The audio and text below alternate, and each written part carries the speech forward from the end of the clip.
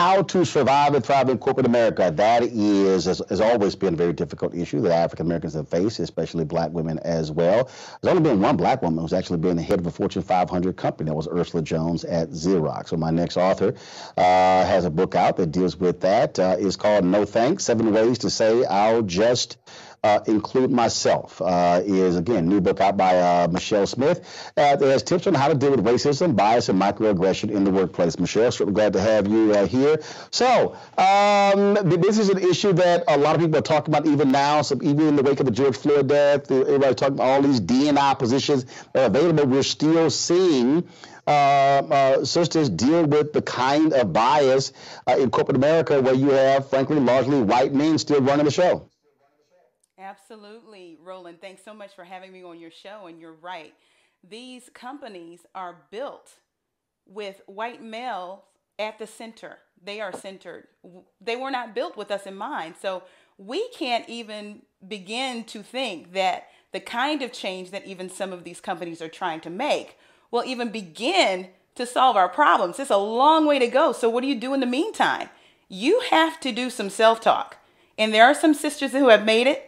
So I've turned to them, and based on my experience in corporate America and as a serial entrepreneur, I offer some tips. And so what's the most important thing that jumps out? Absolutely. The hero or the heroine in the book is knowing your value. And that starts with knowing yourself. So many of us are jumping to trying to be our most authentic selves, but we don't know who we are. And that starts with some very hard self-reflection and knowing your story. And it also begins with understanding that you are fearfully and wonderfully made. No matter what you believe, you have to know that your value starts with that, and that means you're entitled. So when you get that together and understand the threads from your past, for me, it's a passion for technology, a passion for business, and a passion for culture. You can begin to weave together your value and walk tall in your power. That's the first thing. We're also, your sisters are also dealing with lack of mentors. I mean, the reality is the higher you grow up in corporate America, it gets thinner and thinner. And even now in 2020, there are very few black people who are at the top in many of these companies. Absolutely. And what I've found is there is a gaping hole in the center of the leadership pipeline. And what's spewing out of that hole? Women, but especially women of color and black women at a more startling rate. We have women who are pushed out. We have those who have just given up because, gee whiz, I'm just not going to excel. So I'm starting my own business. The U.S. Census says that black women are starting more businesses than any other group. But here's the thing.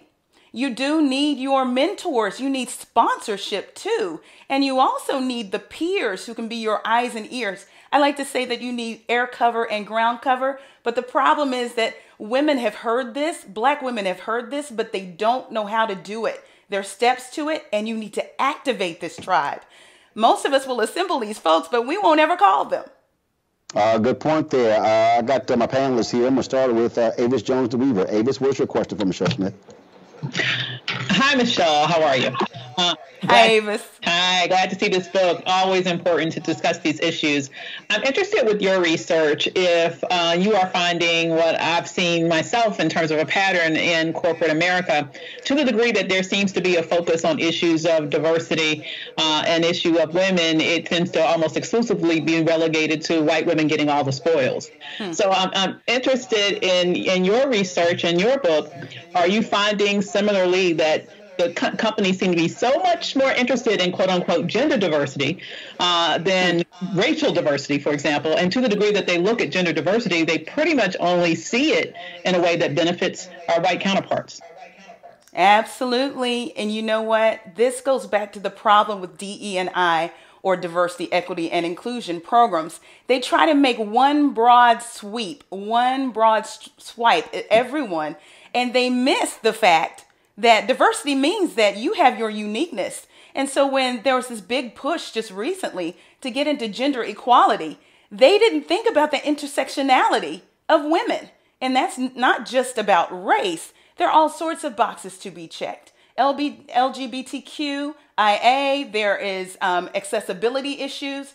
No one wants to dig that deeply. And that's one of the problems with these DE&I programs. And then you have companies that try to separate gender equality from racial equality or their other diversity efforts when it came to culture, race, and ethnicity. And you know what? It just won't work like that.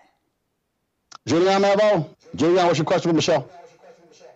Michelle, I was wondering about the ways that we talk about equity in the context of political equality. What kind of conversations can we have and can we not have in the workplace? In other words, people are often willing to just lump women into a basket. And they expect us all to be able to have the same conversations. How do we have different conversations that empower each other? Well, you know, first of all, we can't just turn to the people who are oppressed for all the answers. It really is a matter of the people who are in charge, the ones who are leading, to push themselves to learn more than they already do. And the problem actually lies within the fact that their immediate communities do not consist of different people. And you hit the nail on the head, Ms. Malveaux, when you said that we're different.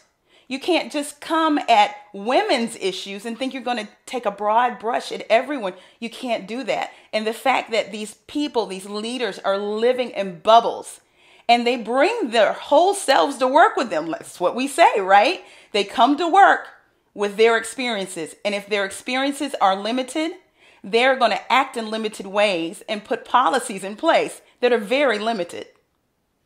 And Craig. And I agree with you. You can't expect the oppressed to have all the answers. So I guess my question is, how can Black men be an ally to Black women specifically in this space? I'm so glad you asked that. That's great. First of all, Black men need to understand there is a difference. And I think up until now that we've been lumped together just as Black folks. And I understand it. Many of us have some of the same cultural background, but you know what? Just like Black folks, period, we are not a monolith. So there are some gender specific issues. We as double outsiders is what Catalyst called us, that we have as women that Black men can be on the lookout for. And I always like to say, when you see something, say something, because Black men actually do have this one little thing over us, and that's gender. And you can relate with white men in a way, it may be limited, but even a bit more than we can just on that fact alone. Yeah, it's limited. It's limited, but it is there. It's very nuanced. So if you are in a meeting and you see that a woman is being mansplained or white-splained, it is up to you to speak up. And the book actually talks about how you need to speak up, even though you might decide that someone may call you angry or hard to work with. You've got to speak up. And the way you can do that is to build your confidence leaning outside of that organization in order to lean into the organization.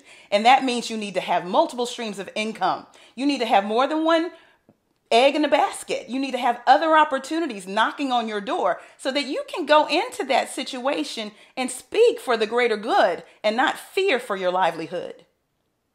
Also, I think it's important also, at the end of the day, we talk about being an ally, real simple. I mean, it's providing opportunities. I mean, the reality is recognized. It's very easy to see when something doesn't make any sense. And that is look, there have been times when, look, I remember whether it's this show, I had my TV One show, I would sit there, and actually when my TV One show, I had damn near all female staff, and I'll be sitting and looking at the show rundown, and I'm like, am I the only one seeing mostly dudes? Yeah. And it was interesting, and I would go, and again, so when you're cognizant of that, because the reality is when you're Black, you're trained to see everybody. You're trained to see, is it mostly men? Is it mostly women? Is it Black people, white people, Latinos? You know what your place is, so it's not actually hard to see it. Somebody just has to be willing to actually say something and spot it. Well, and you know what, Roland, you bring up a great point, because there's a chapter in the book that looks at the layers of privilege.